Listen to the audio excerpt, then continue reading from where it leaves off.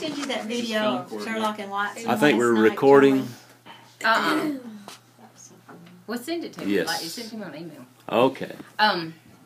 Okay. So, this was back when Cluxton's was open, the jewelry store downtown. And this man, it was Christmas Eve, and he needed a present for his wife. And he went down to the store and picked out a nice grandfather clock for her and wanted them to deliver it. But it was Christmas Eve. They were getting ready to go home. They didn't want to deliver it, and they said, "No, man, we can't deliver it. We're about to close.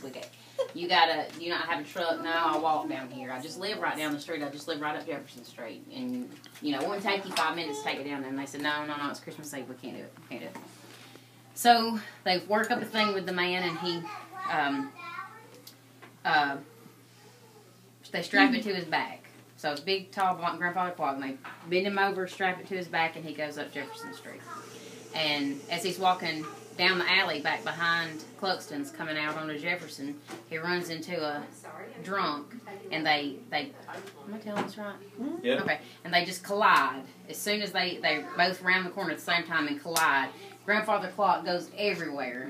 And the drunk man is on the ground, and the other man standing there looking at his clock. He can't believe. And the man looks at the drunk and he says, "Man, why don't you watch where you're going?" And the drunk looks at the man and says, "Why don't you wear a wristwatch like everybody else?" That's